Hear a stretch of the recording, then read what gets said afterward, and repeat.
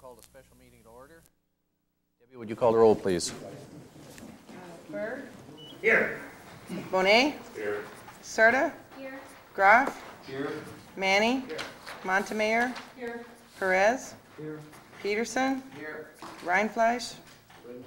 Rindfleisch, sorry. I did that all night the other night. Segali. Here. Steffen. Excused. Van Akkeren. Here. Vanderweel. Here. Warner. Here. 1, 2, 3, 13. Quorum's present. Okay. Tonight we have a presentation by the Great Lakes Company. You got the letter in your hand. Steve handed out. They requested to come up and give a presentation on Blue Harbor. So, gentlemen, it's all yours. Who would like to come up and start speaking?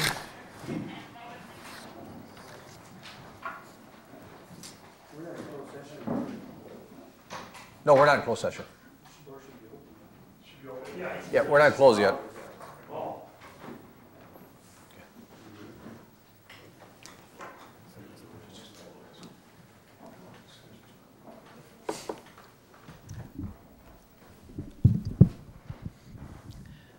Hello, my name is Michael Schroeder. I'm the General Counsel for the Great Lakes Companies, and we're here this evening to request some changes to the related to the ownership of the units by purchaser of the condominium units. That's I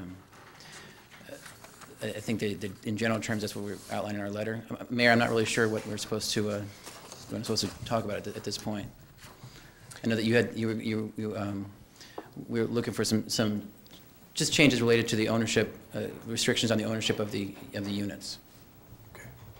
I guess getting the explanation of why you're asking for these changes, or as far as you can go, and how much you can give us in open session. Okay.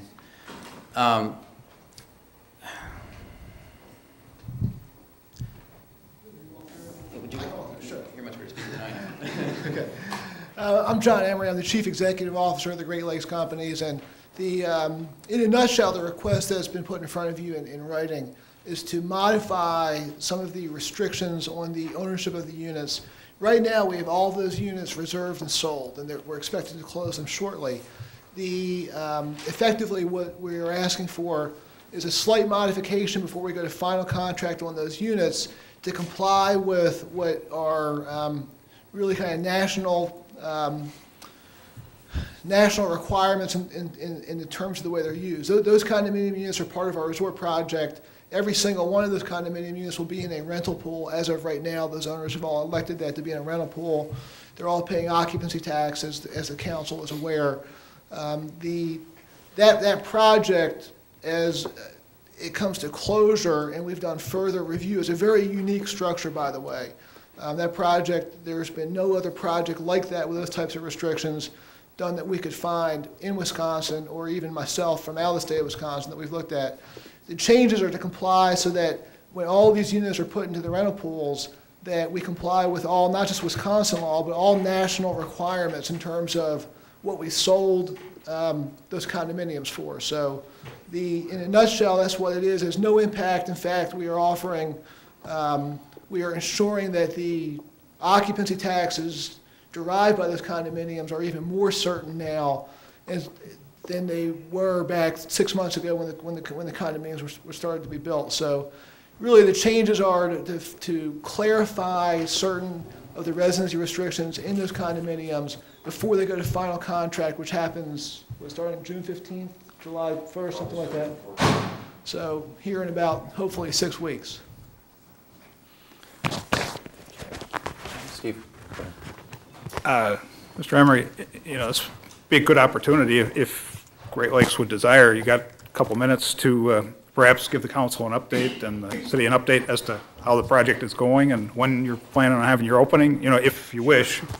Absolutely. Come on up, Tom. But one of the things that, and Tom Sather, who's our Director of Development, to give you an update on the project, one of the things that these changes are being asked for is because now that the condos are almost ready to be built, we can really clarify exactly the residency restrictions on the condos going forward. When they were all conceived, if you go back 6 months ago, before they were sold, we weren't sure how long or if, how long it would take to build and sell all those condominiums.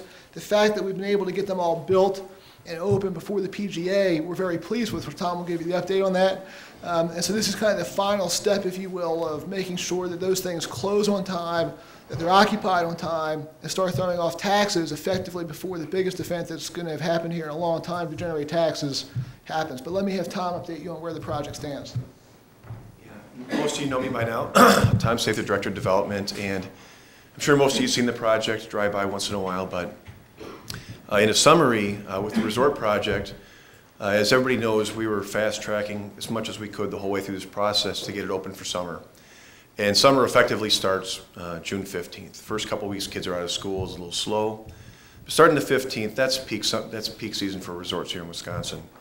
So we're trying to get that goal accomplished with the resort, and then also, of course, have it open for the PGA this summer. And we've been shooting for July 15th for our opening date from day one, with a groundbreaking that we had, I believe, I'm sorry, June 15th. I believe early June last year, the last week of May. So building, a 200,000 square foot plus facility in a year is a heck of a task. And if you've driven by and seen all the trades out there, seen the guys working like crazy for the last year, they've had a heck of a battle to fight. But we are right now projecting to have our grand opening on the 8th of June, be about 1 week ahead of schedule.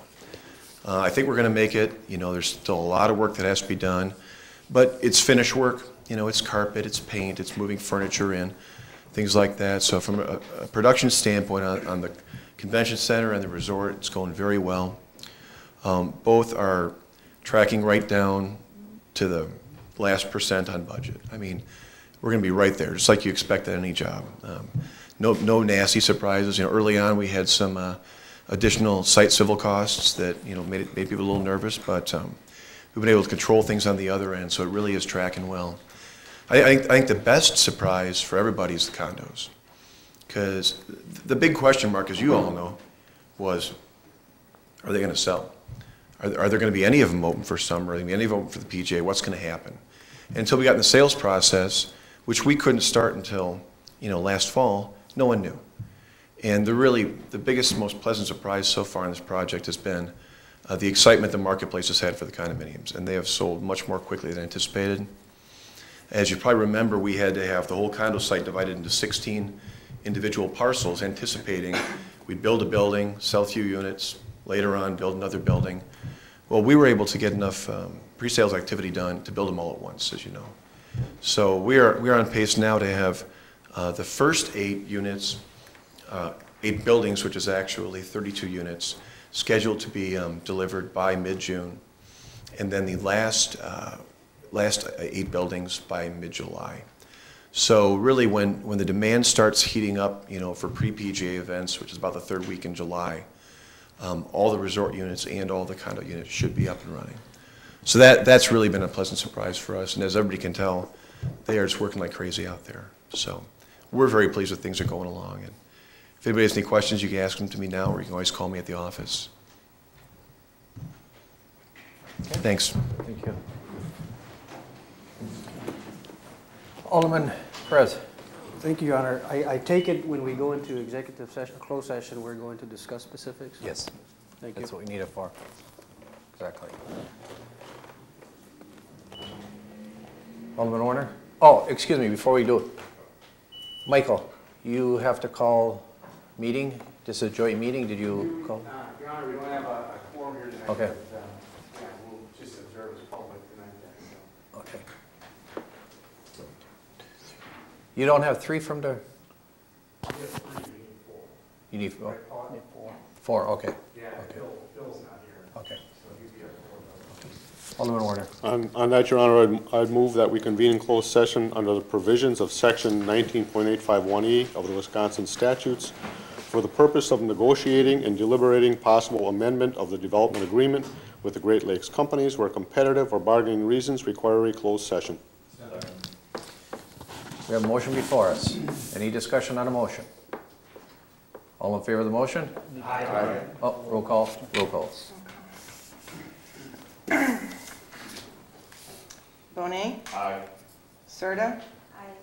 Groff. Manning. Montemayor. Perez. Peterson. Rindfleisch. Sigali. Stefan's not here. Van Akkeren.